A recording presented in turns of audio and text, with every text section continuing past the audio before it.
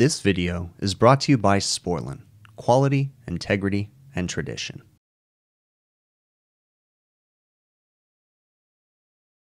To give some context, this video starts out, I'm coming after another service technician. I had another service technician go out, he changed a compressor, it was kind of a late evening service call, and I had to follow up and come back out and change a dual pressure control and fix a refrigerant leak. So I'm gonna go ahead and get onto it. Interesting one, I'm working on a walk-in cooler repair and the power goes out to the whole area. I've been waiting for about 45 minutes and it's been taking so long that I actually sent a service technician to go get me my portable generator, because all that I have left to do is vacuum the system down and charge it, which I know how much this system takes, 14 pounds. So I was just going to do it with the generator and the recovery machine and pump the refrigerant in. But again, my guy hasn't showed up yet. But then all of a sudden I hear power restore, or what I think is power restore, because the equipment starts buzzing, but it wasn't right. And I ran over to that AC right there and checked power, and everything's single phasing. They only reset 2 legs of power. So I ran downstairs, shut down all their 3-phase breakers, and let them know. But this entire complex of this restaurant right here is single phasing right now. You gotta watch this stuff. This is why I tell people, whenever there's power outages, to go turn off all the 3-phase breakers and just leave a couple breakers on single phase ones and wait for everything lighting wise to restore, you know, as a customer, before they check or before they completely turn everything on, especially if it's like a planned power outage or something. This one's luckily I was here. You know, sometimes the 3-phase equipment will recover from that, but if it's motors that are already on their way out and stuff like that, they can burn up, you know. So anyways, my guy's still coming with the generator, so we'll see if they have power properly restored by then or not. Check this out. One leg to ground has 80 volts. Another has 122. And another leg has 40 volts. So it's not even single phasing. They haven't restored. There's a weird power problem going on. This sucks, man. Again, luckily I was here. They're gonna have, I mean, yeah, who knows? This whole complex though, you know, other restaurants are gonna have this problem too. Honda generator for the win.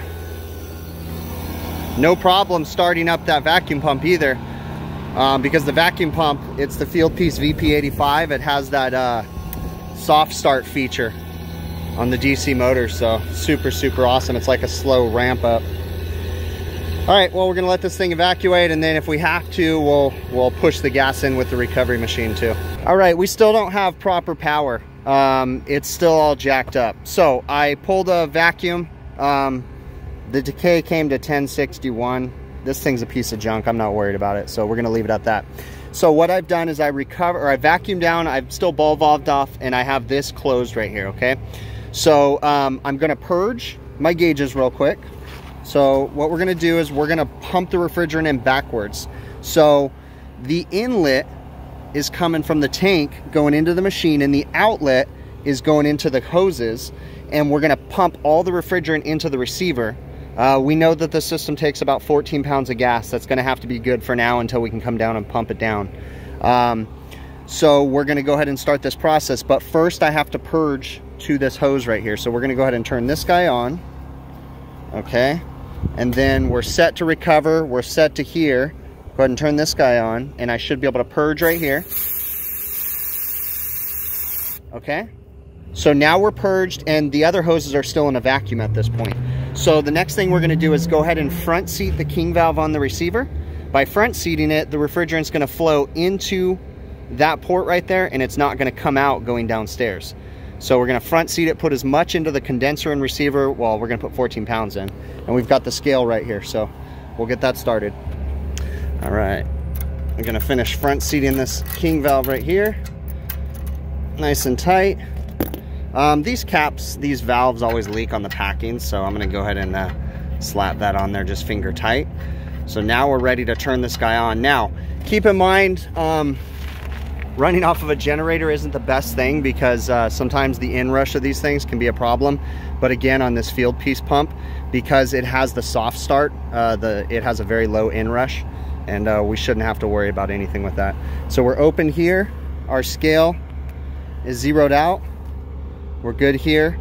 Yeah, that's pretty much it. I think, let's see, we've got gas going all the way to here. So that's a good sign. Yeah, we're ready to turn it on. So we're gonna go ahead and open up the high side all the way, and then go ahead and making sure I'm not messing anything up. Nope, I'm not. Open this guy up. It's already taken a little bit of refrigerant. We're gonna go ahead and turn it on. We also gotta make sure that we don't flood too much liquid into the machine. You gotta listen, because if it you can throttle it, I guess I should say, if too much liquid starts running through. So we're gonna let this process happen. I believe there's 9 or 10 pounds in this tank, and then we'll have to put a little bit more. This is R22, so.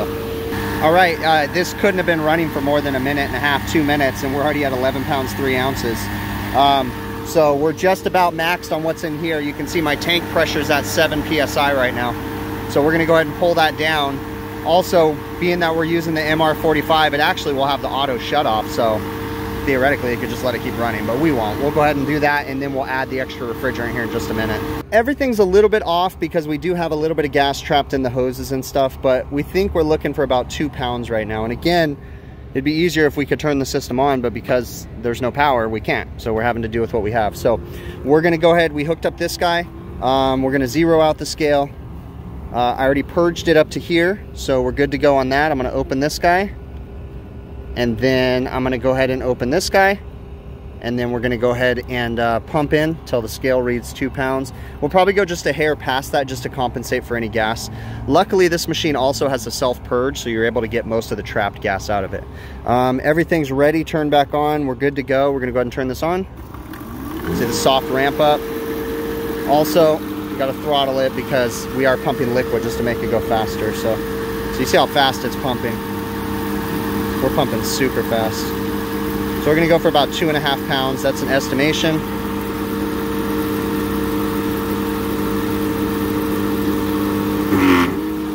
Oops, my bad. I throttled my thing, there you go. But I actually throttled here like I would normally with refrigerant, but you can't do that because that's theoretically the discharge. So, okay. So we're about 2 pounds, 8 ounces. That's about all that we're gonna put in the system right now with no power. Again, we're doing all this because they have no power. So we're running everything off the generator. We're gonna tell the customer how to restore power. I have all their breakers turned off right now so that nothing would burn up, and they'll just have to turn them on later, and we'll probably do a follow-up visit. The kicker is it's Christmas Eve. It's December 23rd right now, and I really don't wanna have to work tomorrow. So we're trying to do this. Hopefully get power restored in an hour or two, I hope, or something. We'll also, that condenser looks a little dirty, so we'll blow it out with my air blower. It's funny how that works. Power just turned on when I finished with the repair.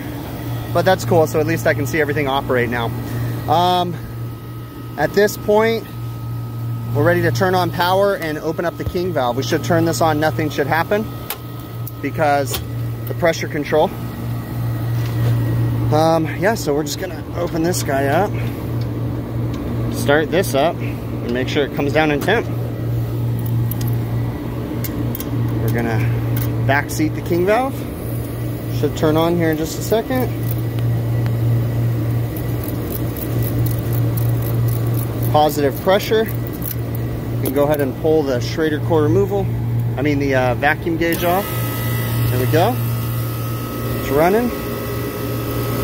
We need to finish doing this.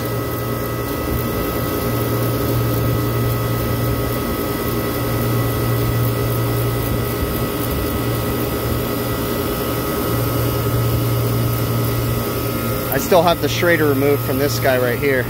Sight glass is clear. We're gonna give it a little while to run. It's kind of high in temp, so. Okay, now that I completed that, we're gonna fast forward to, once we had to change that compressor, we actually brought to the customer's attention that the equipment was in horrible shape, okay? We had to get it operating by changing the compressor, but we inevitably talked them into replacing all the equipment too, okay?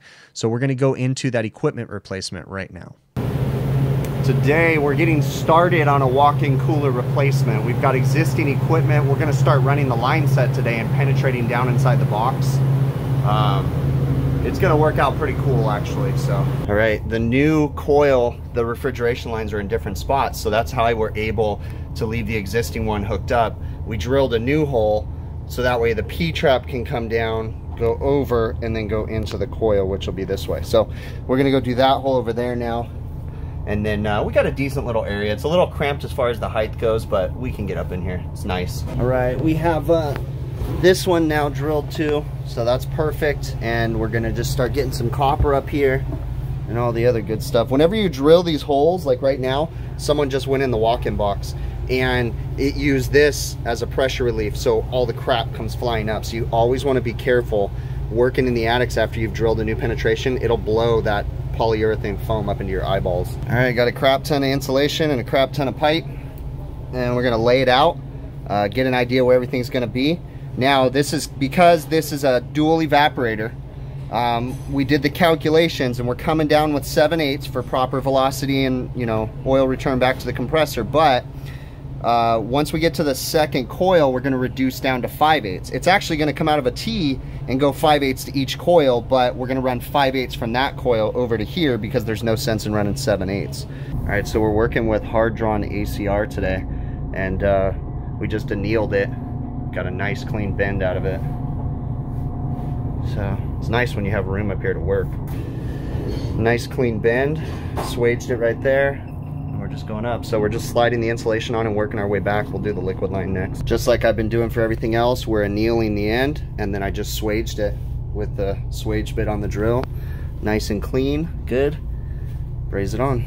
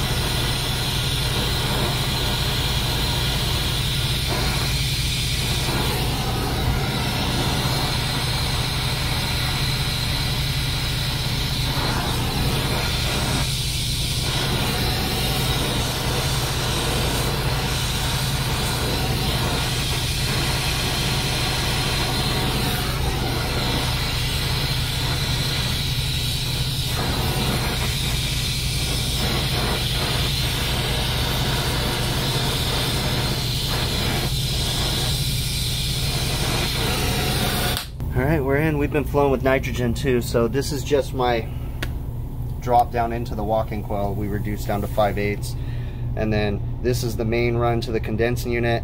That's the run to the other coil, so we're going 5/8 to both coils. All right, we are just about done. We got to go up onto the roof now, and we're going to use soft copper and put it down here and then make some braze joints right in here. But we still got to support the lines. But as far as everything goes, the line sets ran. It's going right there. It drops down, and then over at the other end, right over there, it drops down too. So we have one solid line set. So we just got to support, and then the day of the job, we got to come up here, cut the old line set out, and foam the holes and stuff. But so far so good, and we were able to do it with all hard drawn and just anneal it. So no, you know, normal brazed in elbows or anything. So that was cool. So this is my existing equipment, walk-in freezer. This is the one that we're changing, walk-in cooler. So this is the top side of what we were looking at earlier. You can see my lines right there. So what we're gonna do is just cut this out with the Sawzall right here, this little section. And then we'll break this conduit free, and we'll use that right now.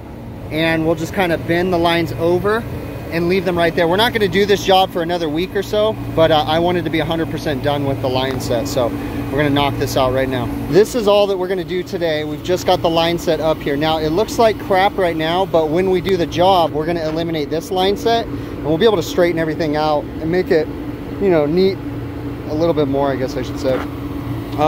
So we still have to braze in the attic, so we don't have those pinched off yet or capped. So we'll pinch them off and tape them when we're done. But we got to go down there, cut, braze, and then then we'll be done for today. All right, final 2 connections right here, then we'll tape it up. I got my guy downstairs turning on the nitrogen. We have the nitrogen flowing from all the way down, way over there in the box, all the way up here to the roof. So I had pulled the insulation down with a tubing cutter and pulled the insulation up with a tubing cutter. So then I brazed it on and I let the tubing cutters go and they perfectly met. Just gave them a tape, taped the liquid line to it, and that's it. Again, we're just support a few things and we're off to the races. All right, my crane is getting set up. What I did was pump the unit down, all the gas into the receiver, shove my service gauges into the unit. We'll have a tech recover it on the ground. We got the unit disconnected, the electrical disconnected right there. Line set cut, condenser unit unbolted, so the crane's gonna lift up the new unit. We'll take down the old unit. You gotta watch out for the vaults right there. So you gotta make sure you set the crane up accordingly where it's not gonna collapse a vault.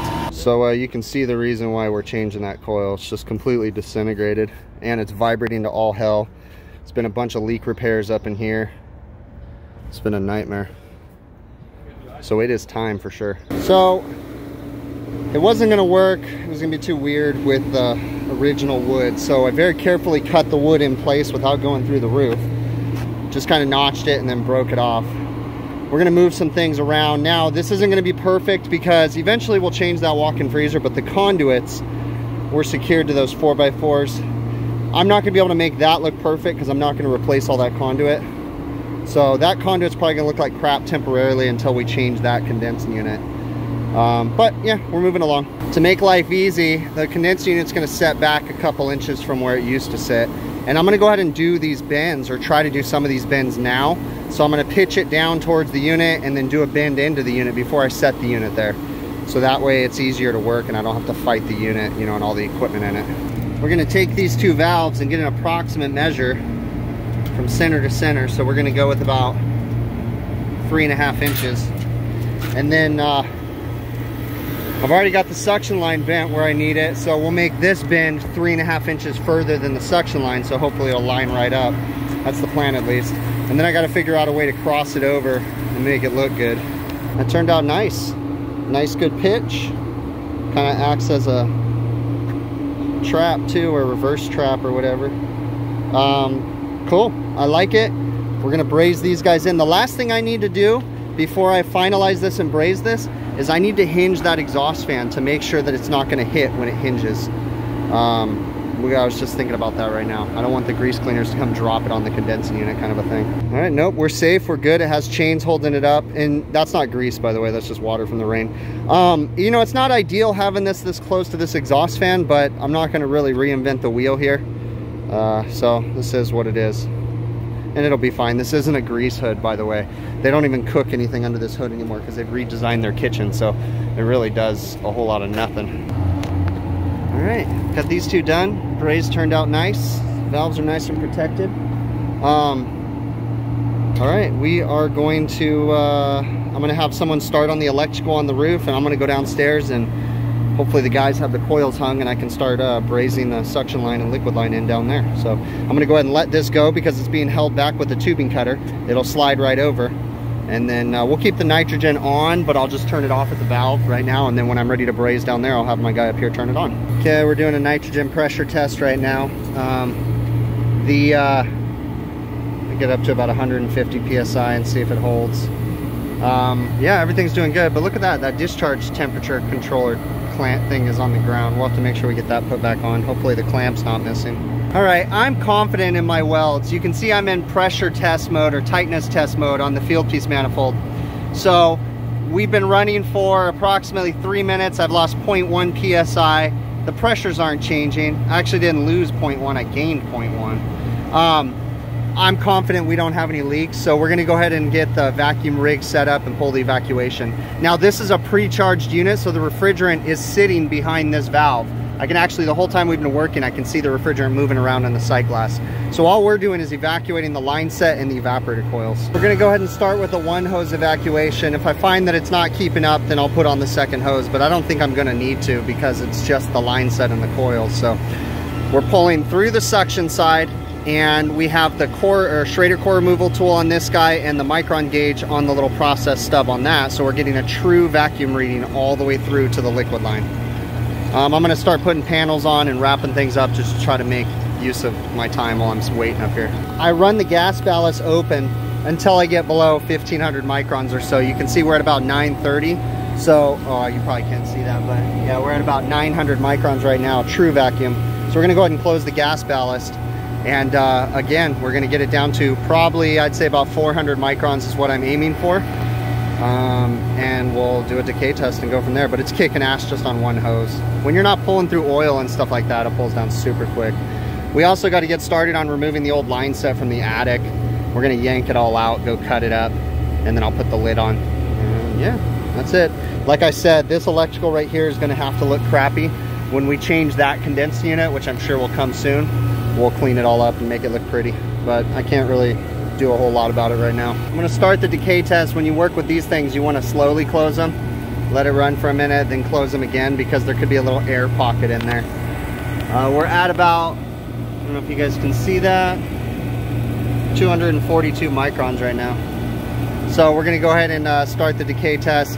I can do the timer on the BlueVac app if I wanted to, but essentially I just don't want to see it rise too fast. So we got to let the vacuum catch up with itself first, because you see how it's still dropping right now, even though I've got it valved off, because it's still making its way through the system. So we're going to let it sit there for a few minutes, make sure within 5 minutes it doesn't come above 1,000 microns, and I'll be pretty comfortable with that.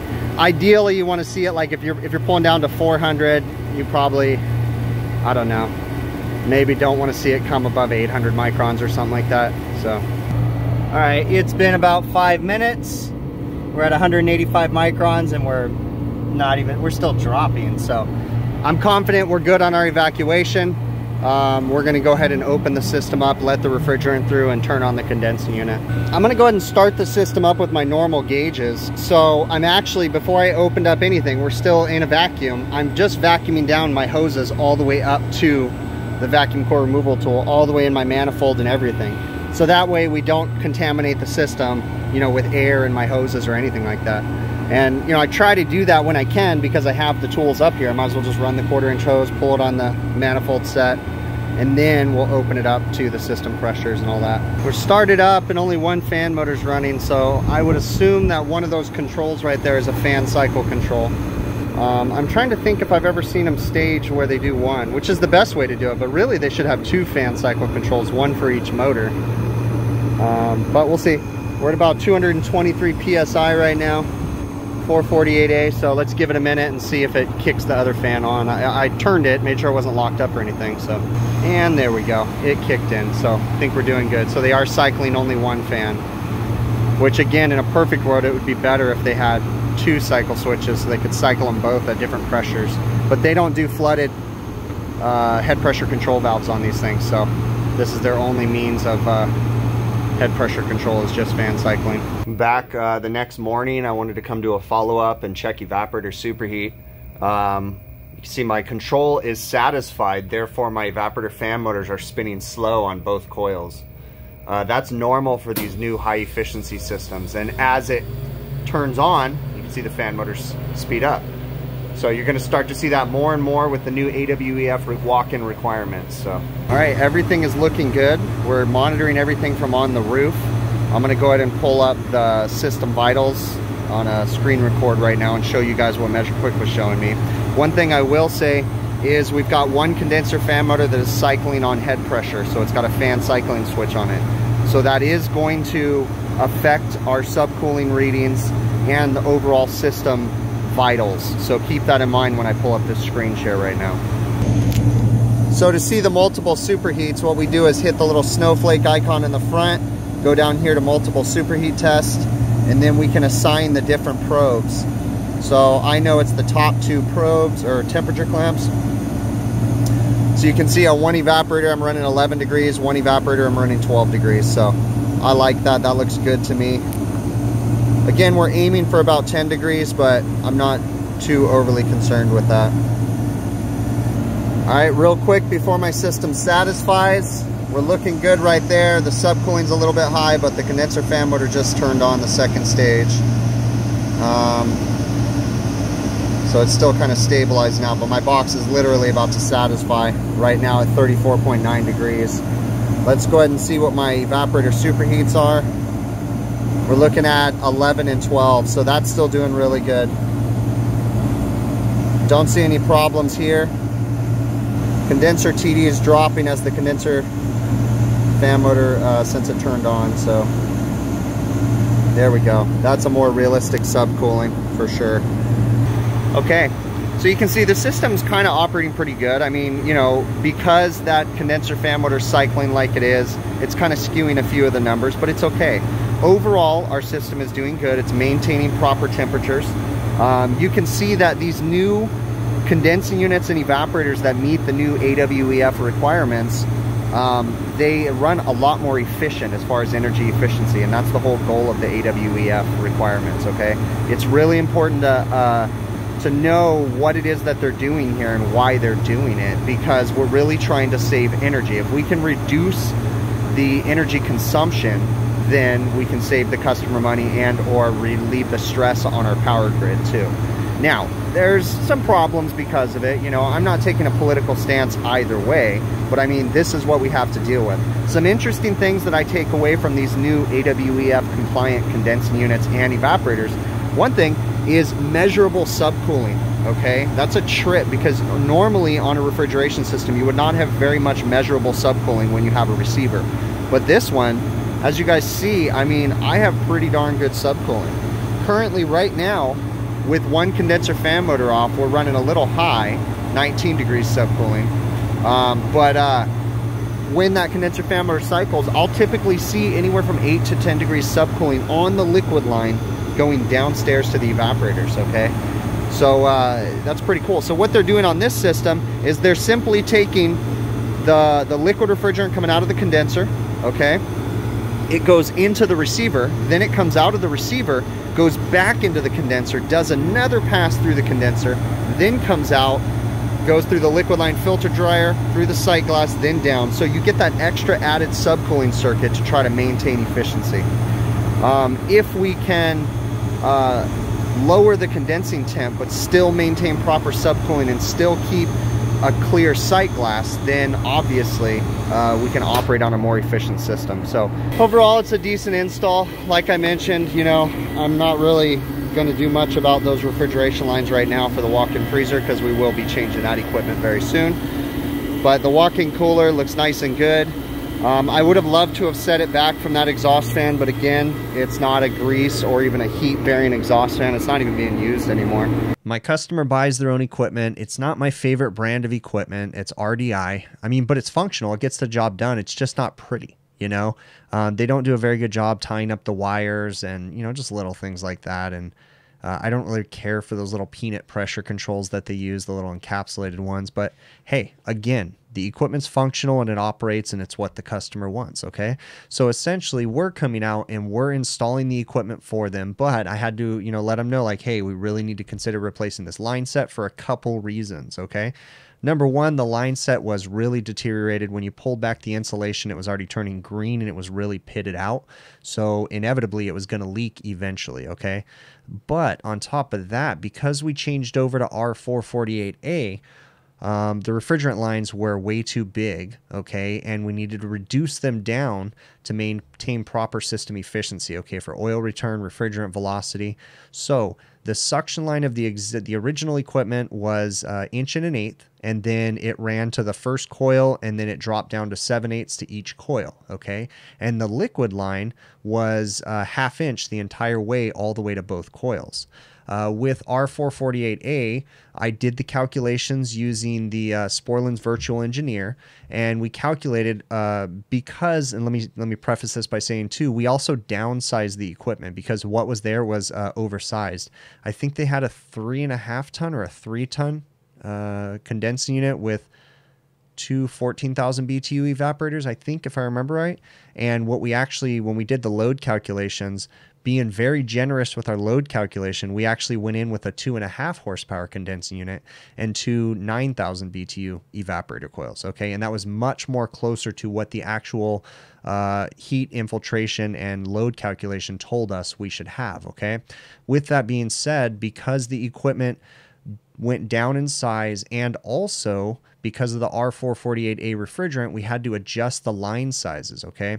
So that's what we really needed to adjust that. And if we didn't, we potentially were going to have too big of a liquid line, which would make the system take more refrigerant than it potentially needs, which could also lead to our receiver not being big enough to hold and or pump down the entire charge into the condensing unit. So that's something you got to think about. And then the suction line being too big can mess with your refrigerant velocity and your oil return coming back, okay? Certainly, as I'm editing the video and even while I was doing the job, I realized, I probably should have put a P-trap on the riser going up to the equipment, but that was marginal whether or not I needed it, okay? I had P-traps on both evaporators, and we had a reverse trap on the, coming up on top of the walk-in box. So yeah, it's kind of, should I have put a P-trap going up to the equipment? I guess maybe. It kind of would have led to having to redo a few things, but it could have been done, Certainly, it's really easy when I'm done with these jobs to watch the video and watch the footage and be like, oh yeah, I could have done that, and that probably would have been better. But hey, it's there, it's functional. I really don't see us having any problems. That rise from the walk-in box where it goes up onto the roof is probably 5 feet. I really can't see that being a problem. But in theory, the potential of an oil issue is what we're trying to prevent by putting those P-traps, okay? So, we could theoretically have oil get trapped on top of the walk-in, and maybe we wouldn't have the velocity to push that oil back up. But again, because I sized those lines accordingly, I really don't see us having those problems, okay?